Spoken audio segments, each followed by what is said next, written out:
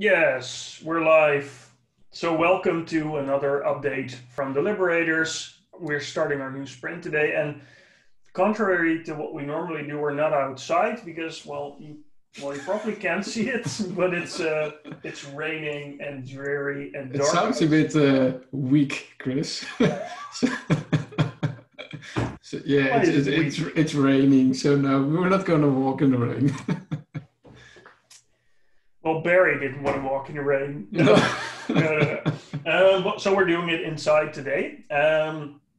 Let's first take a look at all the things we've done in the last sprint. I think we had a pretty successful one. Barry, what is your biggest takeaway from what we delivered in terms of features? Well, I think the categorizing is what I remember the most from last sprint. I'm not sure if that's a good signal because it was quite a lot of boring work, but it's what it was like to categorize all the content that we created so that for the Zombie Scrum survey, when you take the Zombie Scrum survey with your team, chances are you get other more relevant content as a result. And we put a lot of something completely different, but we put a lot of time in working with the community. We did a session for the European Space Agency, which was quite cool. We had a very fun meetup with the Polish community. And let's see.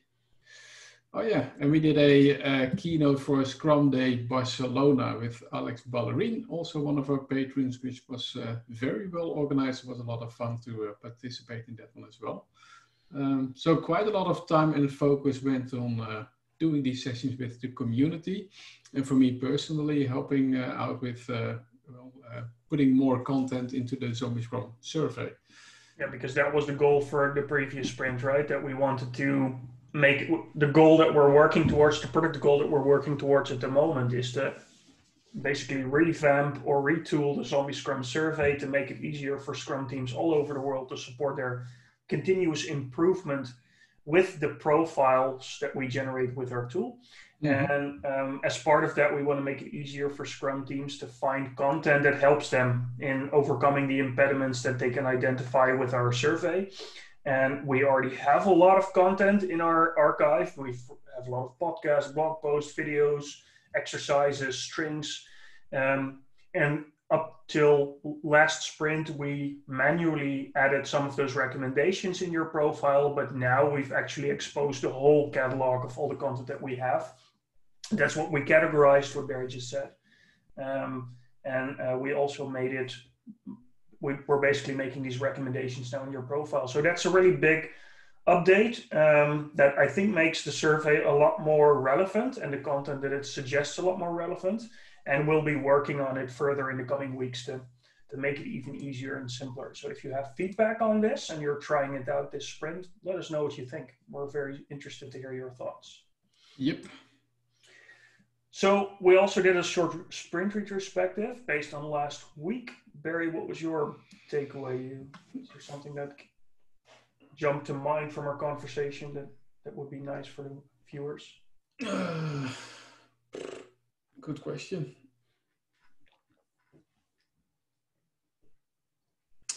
Silence.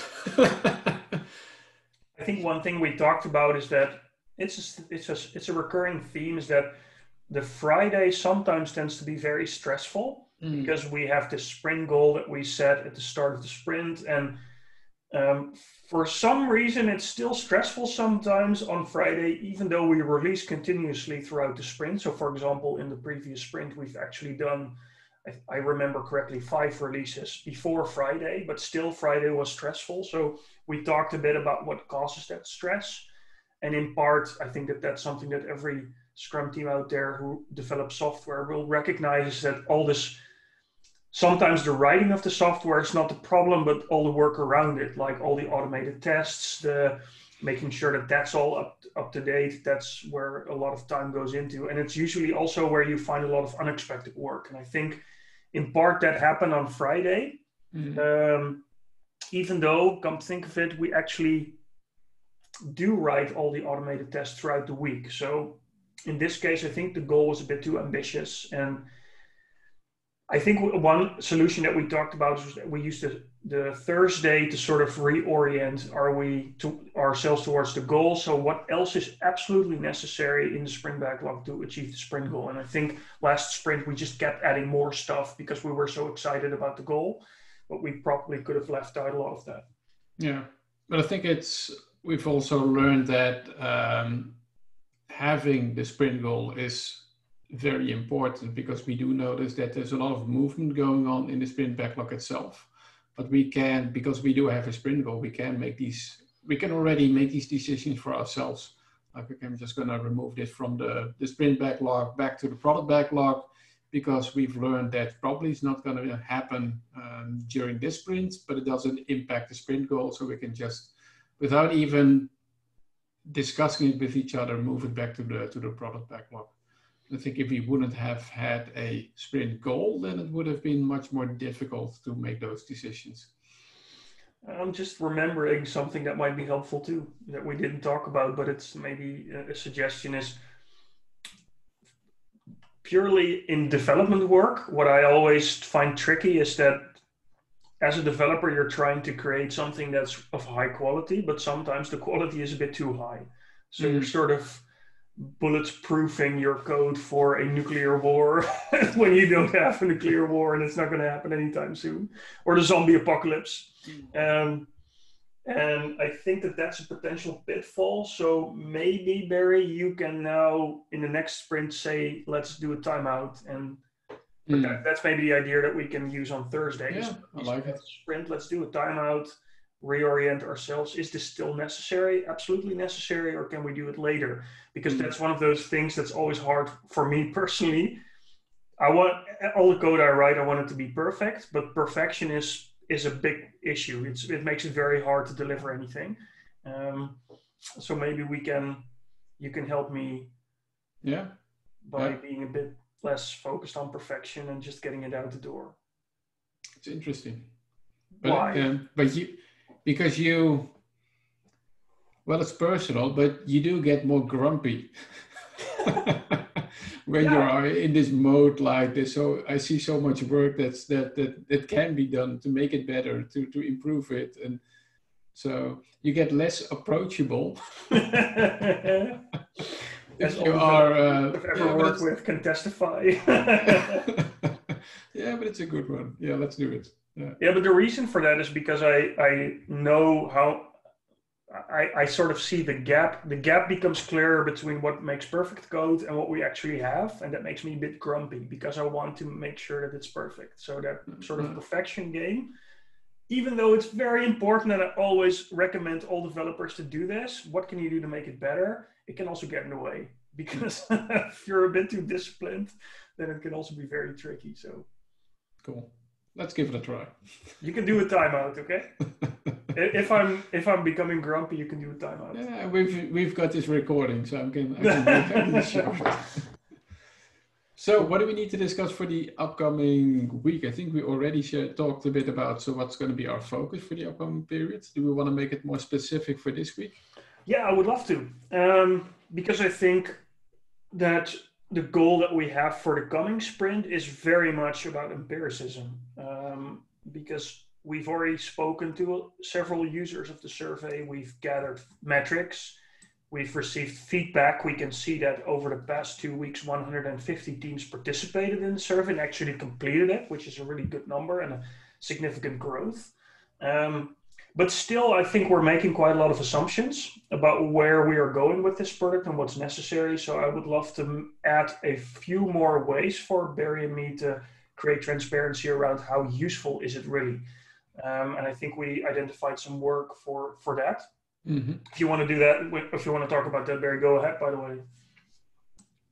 Well, I think it's quite straightforward. What we're going to do is also reach out to a couple of users that have tried the Zombie Scrum Survey recently, and to just interview them and see, based on their findings, for us to see if we are on the right track. Because we've noticed that Chris and I have quite a lot of conversations about new functionality in a direction where we can go, but pitfall could be that it's completely different from what is really valuable for the people that have used the survey. So maybe based on their feedback, we should focus on entirely different things. And I also noticed a tendency within myself to, well, have these cliche questions like, yeah, but how can they know what is valuable and they don't know what's on our backlog? But we know better what our users need and what the users. Yeah, I have this tendency like, yeah, how can they know? But I think that's a good one. And also what we are going to do is organize a sprint review for that all patrons can attend somewhere next week. We're going to schedule that for somewhere next week. But also just to reach out just in between, just more on a daily basis to just have a one-on-one interview with people that used it and see what their experience with the survey is. Yeah, we already have a couple of people who offer to be available for that. If you're watching this and you're interested in doing that too, Barry or I are happy to talk with you for 20 minutes or something. Just to keep it short so that your investment is not too much in terms of time. But that can really help us determine what else is necessary. Yeah, and what we're going to work on is we've got so much content that we can share that a pitfall could be that you're going to be overwhelmed with recommendations and feedback. So we need to find a way to offer you the right content, but also offer it in such a way that it's helpful, that it doesn't scare you away, that you're just gonna close down the survey and run away, but it's that it's shown in a way that it's helpful for you and that you can really immediately start applying it as well.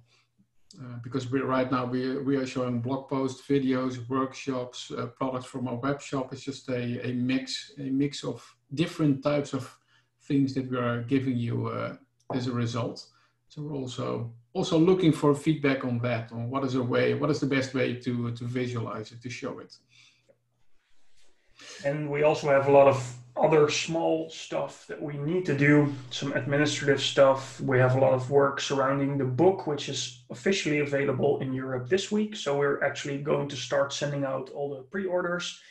That's just going to take some time. So I think in terms of the sprint goal, we can probably work on that for 2 or 3 days. And the rest of the week, we have to work on some other things, which is just sometimes the case. But still helpful to have a sprint goal.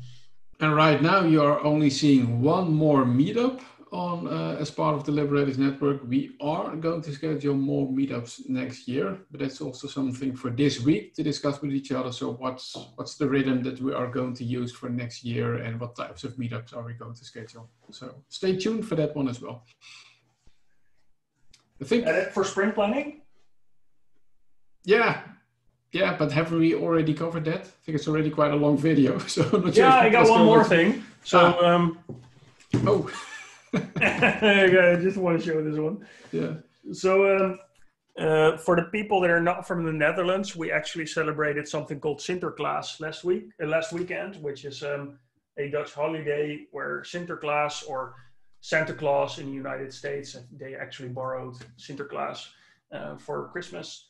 Well, the idea is that Sinterklaas gives gifts to children, and the adults usually, I'm not sure, Barry, if you do this too in your family, but the adults, they give each other called surprises. And it's basically arts and crafts work where people make something for each other, put a gift in it, and it's usually intended as a joke or some reflection on the last year. And my sister-in-law made this, Zoom room, as you can see. I'm looking very grumpy in there. I didn't see Barry in there, but she probably didn't know that I work with Barry, because that was one of the jokes. She wrote you always write a poem for each other as well, or usually. And in the poem, she said something like, I have no idea what it is that you do. And I see some screenshots coming on LinkedIn every now and then about Zoom. So that's it. But that was fun. And I think it's hilarious to see that people are picking up on the Zoom, and that's what we're doing. Cool.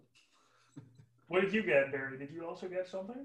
No. For us, the focus was, we are doing that, like creating this, these types of gifts, but it's more like we do it for Christmas. So Santa Claus, it's not Santa Claus, Sinterklaas is more focused in our family on the children. And then doing it like this, with a poem, etc. That's more that we do with Santa Claus. But you did mention that there was a switch. A switch? You did get oh a switch. Yeah. So that's still a sort of a gift for the kids, also for that. Yeah. So I gave my children a Nintendo Switch as a gift for all of them. But I'm quite happy with it myself. That's great. Okay. That's it for now. It was quite a long video. Thank you for watching. If you actually stayed with us until the end, we'll be here again next week with another video to recap our current sprint and start the next one. Thank you for watching. Cool. Take care. Bye-bye.